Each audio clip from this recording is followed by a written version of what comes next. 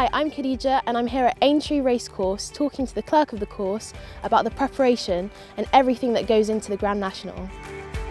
Hi Suleika, thank you so much for having me here at Aintree. It's lovely to meet you. I'm really excited to learn more about what goes into the prep before the Grand National.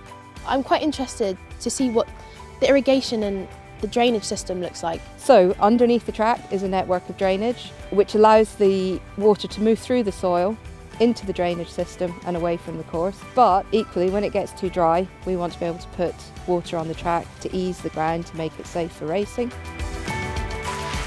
So we're at fence 2. Tell me more about the construction of these amazing jumps. So what you can see, we've got the team working here on fence number 2. You've got the toe board. It's a very, very hard wearing timber. What that does, as you'll know from your riding, horses, it really helps them to have a ground line so they can see where the base of the fence is. The next thing up you've got is the guardrail. Again, it also gets called a sighting rail to help the horse see the shape of the fence and to see the depth of the fence. And we fill that in with birch, and that provides a soft core. And then what we have at the back is the newer part of the fence. It's a plastic container that sits to the height of the guardrail, and then above that is fake plastic birch. We then lace the spruce into that false birch. That creates a base layer, and then the rest of the spruce is then laced on top. So gradually, layer by layer, the team build up the fence to the height it needs to be.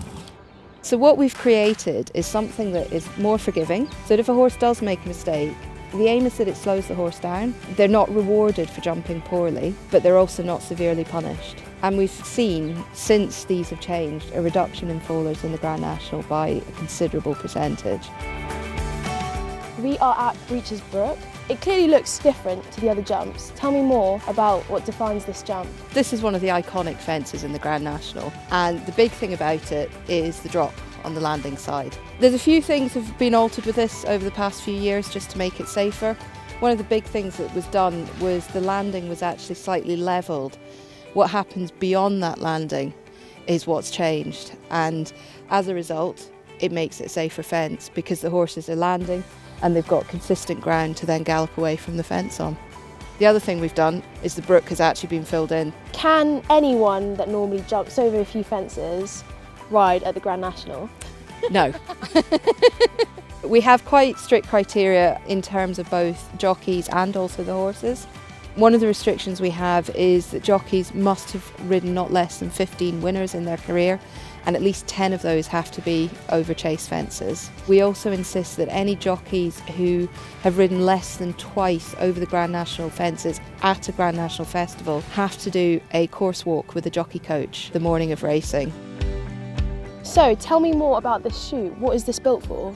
So this is one of 3 catching pens that we have around the course, and it's very simply to catch loose horses. Generally, loose horses either jump the fence with the field and carry on, but sometimes they look at the fence and they haven't got a jockey on their back and they think, actually, I don't need to jump that. So we have these catching pens. We have teams of horse catchers based at each fence. So what will happen is the horse follows the chute down, it'll go into that winged area, the guys will pull the door across and they'll catch the horse. It keeps the race safer, keeps the horses safer, because having loose horses running around isn't ideal, and then all the horses are brought back to the stables for their stable staff.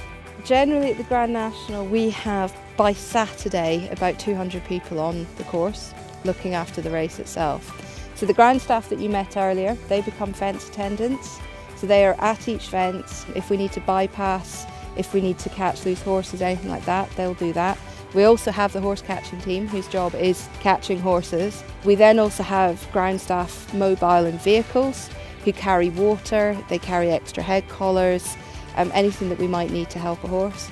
We also have 5 horse ambulances on course, so if a horse is injured we can get them safely into a horse ambulance and back to the stables to be treated by the vets. And we also have the vets on course as well, so we have 9 vets around the course in vehicles. They'll cover 2 fences each, so you've got 1 vet to every 2 fences. Far more coverage than you will see on any race course anywhere else in the country on any given day.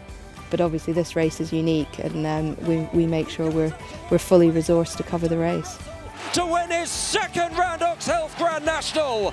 It's been eye-opening learning more about what goes on here at Aintree in preparation for the Grand National. I can't believe how much effort goes into making the Grand National as safe and successful as possible.